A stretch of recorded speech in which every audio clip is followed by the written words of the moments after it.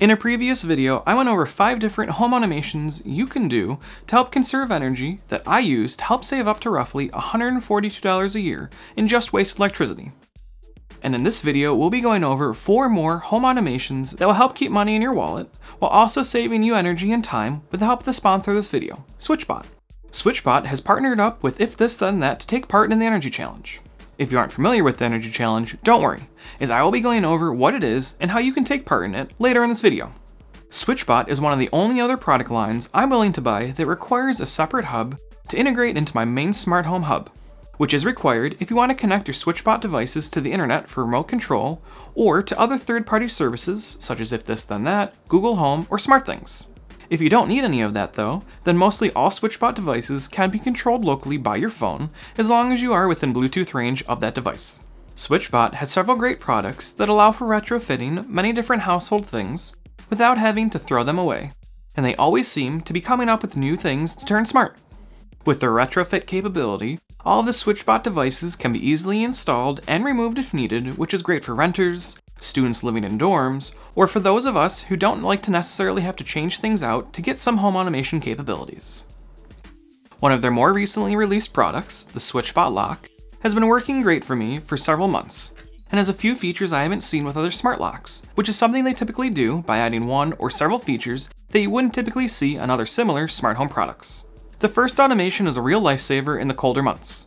I have a smart thermostat that is able to heat and cool the house based on different room temperatures, and I have a whole home humidifier. But sometimes extra humidity is needed at night when someone is sick. And because I have a lot of older windows, I'm not able to just crank up the humidity for the whole house without causing a lot of window condensation and damage. Not to mention, running the HVAC system just to add humidity to a single room is very wasteful. So with an in-room humidity sensor and the SwitchBot smart humidifier, I'm able to increase the humidity to a desired level for a specific room without running the whole home humidifier, which also requires the HVAC system to run.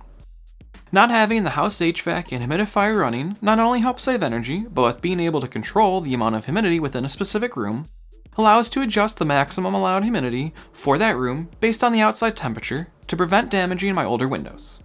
For example, if the outside temperature drops below 30 degrees Fahrenheit, the humidifier will turn off once the room hits 35% humidity. Likewise, if the outside temperature drops below 20 degrees, the humidifier will be turned off once the room hits 25% humidity. As an added bonus, my good morning routine makes sure that the humidifier is turned off so that it isn't left on accidentally all day. This automation does require a SwitchBot hub to allow for communication with other smart home platforms, and you will need some form of outside temperature information, along with an indoor humidity sensor. For me, I'm using WebCore and SmartThings for the actual logic of my automation, along with controlling the humidifier. I also have a weather station that feeds SmartThings near real-time weather information to allow for outside temperature knowledge. You can also accomplish this automation by connecting SwitchBot and your outside temperature source to If This Then That and using filter code. The second energy-saving automation not only helps save energy and money, but also helps keep your house comfortable during the summer. In the summer months, the sun shining on your windows will quickly heat up your home, which can make it uncomfortable to be indoors, and can increase your energy bill if you have air conditioning. But with the help of curtains, you can help keep the heat at bay.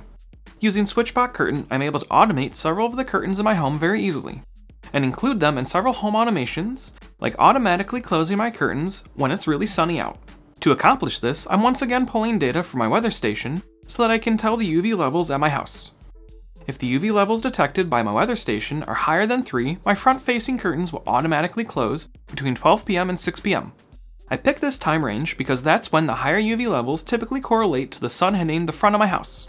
For this automation, I'm actually using If This Then That with filter code to determine if the weather station has detected high enough UV levels at the correct time frame to then trigger a WebCore piston via webhooks. Having it set up this way allows for me to easily add or remove curtains to the automation as needed, and will allow for me to add in a bypass to the automation as well. With the SwitchBot Curtain, not only am I using it to help keep my house cool, but I also have other windows with curtains automated. For example, I have the living room curtains open in the morning and close at sunset automatically, and have my bedroom curtains close when I trigger my goodnight routine. If you haven't heard of the Energy Challenge, it is sponsored by If This Then That, who has partnered with SwitchBot and other smart home manufacturers to help share how home automation can be used to help save energy and money using smart home tech. The goal of the Energy Challenge is to save $100,000 through home automation by the end of the year. And if you want to take part and help reach that goal, you can do so in 4 simple steps. Connect your devices and smart home services together to create automations to save energy like the ones covered in this video. Calculate how much money you roughly save through the automations you've set up. Commit to running those automations for at least 1 year to really help create impact. And finally, submit your energy saving automations to if this then that. The goal is very close to being met already, and I would love to see that goal surpassed, so make sure to take part if you can. If you are looking for other home automation ideas, I'll have a playlist in the description below for other energy challenge videos made by several smart home automators taking part. With working from home for the last few years, I've created a home office automation that controls a few different things and has evolved over the years. Initially, it would just automatically open my office curtains when I start my day, and now it will notify me if I'm sitting for too long, as well as turn on my air purifier and then turn it off if I'm away from my desk for more than 15 minutes. This automation is triggered by a motion sensor I have mounted under my standing desk.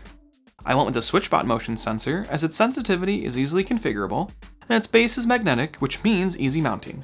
Not only does the motion sensor act as the main trigger for the automation to run, but I also use it to determine if I'm away from my desk to turn off my air purifier. My air purifier is plugged into a smart switch to control when it turns on and off. The purifier has a physical knob, so loss of power doesn't cause any issues for it to start back up. At 22 to 32 watts of running, depending on the settings, forgetting to turn off the air purifier can add up over time. For determining if I'm standing or not, I decided to just mount a contact sensor with mounting putty to my computer. When the desk is at a sitting height, the contact sensor is closed, and when it is at standing height, the desk contact sensor is open. It's an easy enough solution, and luckily my computer case has feet that get pretty close to the desk leg. And with the way the underdesk motion sensor is positioned, even when standing, it will still contact that I'm working and keep the air purifier running. I'd love to add more to my home office automation. So if you have any suggestions on how to make work less soul-crushing through automation, make sure to let me know in the comments below. The next automation uses SwitchBot's original claim to fame, the SwitchBot Bot.